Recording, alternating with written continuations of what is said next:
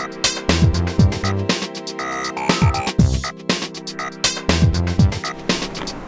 I'm Brett Middleton, and in the next 5 minutes what I want to do is explain to you the variations that are available in different shock absorbers. Now this is specifically related to a Subaru, but it also relates to a lot of different models as well. And commonly on the Subaru range of models there is a common problem in the rear suspension called stiction. Now that is up to the, and including the MY07 models before they went to the wishbone rear suspension when they ditched the McPherson or the Chapman rear struts. So from 07 right back to the beginning, including Liberty and Legacies and the RS turbos and those models, they all had a similar design rear suspension. But typically this particular factory standard Subaru shock absorber, you'll notice it's got a small, and this is how you tell the difference what we're going to talk about, it's got a small shaft at the top, whereas this factory standard Subaru shock absorber has got a large shaft at the top. So what I want to show you here was on this particular shock absorber, which was fairly common shock absorber across the range in the Subaru McPherson struts both front and rear, the working mechanism of the shock absorber is in the body. This is just a solid rod that moves up and down with the pistons inside it that obviously act on the oil inside the shock absorber to obviously have its damping requirement to control the oscillations of the spring.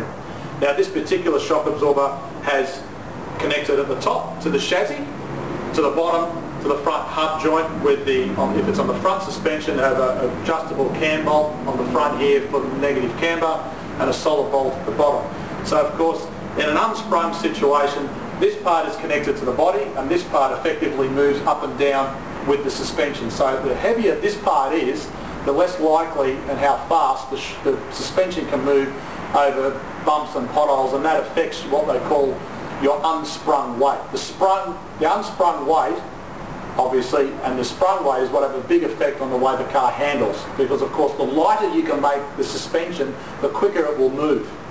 What Subaru did on the early model STIs and then the later model WRXs, they actually then went to what is effectively called an inverted shock absorber design. So you'll notice that this shock now has a much bigger body of the shaft at the top, and that's because inside that is the mechanical parts of the shock absorber.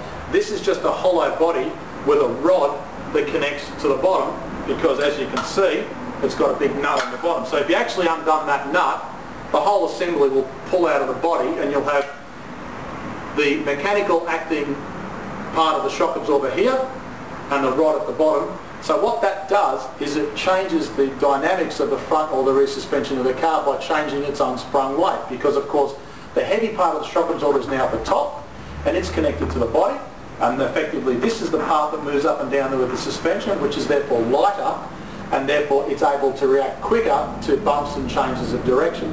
Now the point with this whole video that I wanted to show you is the stiction problem that happens in the design of some of these shock absorbers. When it's the Subaru, particularly on the rear suspension, travels up and down, and obviously this part goes up and down like that, and it'll come back out because it's a gas charged shock absorber, so the gas forces it back to its fully extended rate. Over a period of time, obviously the bearings inside here will tend to wear out, because that's a bush type bearing which takes the load of the shock absorber trying to bend in its action. Now in the rear suspension of a Subaru, particularly the Impreza WRX model and STIs, when that shock absorber goes up and down, it actually wants to go through an arc. So of course it puts a lot of load on this bearing. If you've got an old model Subaru and you come up to a set of traffic lights and you say go 1001, it almost feels like someone slightly nudges you in the rear suspension. And you might not know what it is, but you'll think, well, something's moved in the back of my car. But what it is when you come to a dead stop, the suspension might be sitting in that position. You come to a stop and then it just moves up a little bit. But what it is actually this sticking in this side of this bush, because the shock absorber is effectively worn out on the outside bushes, and it makes that funny nudging move in the rear suspension. So what I wanted to get to the point of here is explaining to you why it happens, how to overcome it, and the difference in the design of shock absorbers over why it might be evident on your particular model Subaru.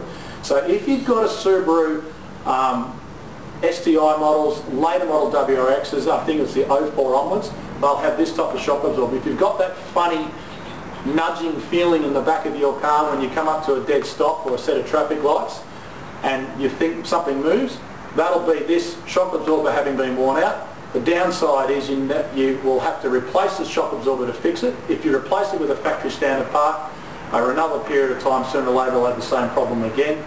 The good thing is you know what the problem is and you know how to fix it, because often a lot of people don't obviously know what's causing this weird movement in the rear suspension.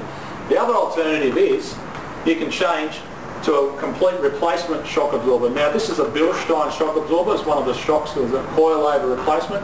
I've taken the spring and the hat off the top, but you can see it's got adjustable platform, which compares favourably to an aftermarket compared to a factory standard one. Again, it's an inverted shock absorber design where the body of the shock absorber is in the top, but in the case of an aftermarket shock absorber, obviously it's a more of a performance-based shock absorber. It's got a better quality bush in here, and the really good thing is over a period of time, if it does wear out, you can actually pull this all apart by pulling the fittings off the bottom and dismantling of the shock absorber and get it repaired and get new bushes fitted.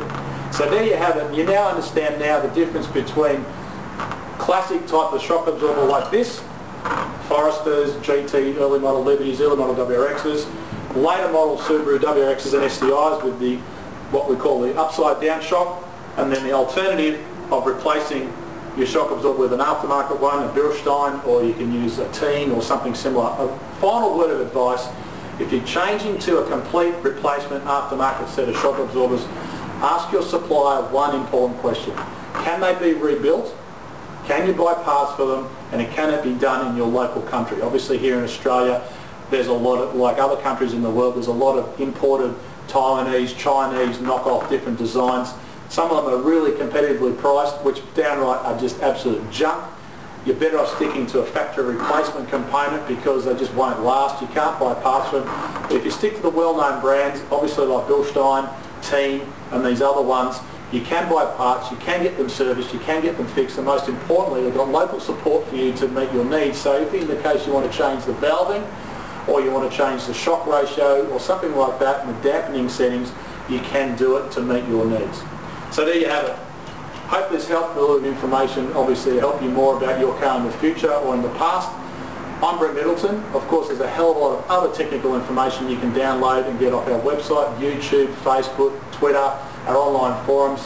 There's a whole heap of audio files, or you can just pick up the phone or send us an email. At the end of the day, we're here to help you understand more about your car, wherever you are in the world. Thanks for watching.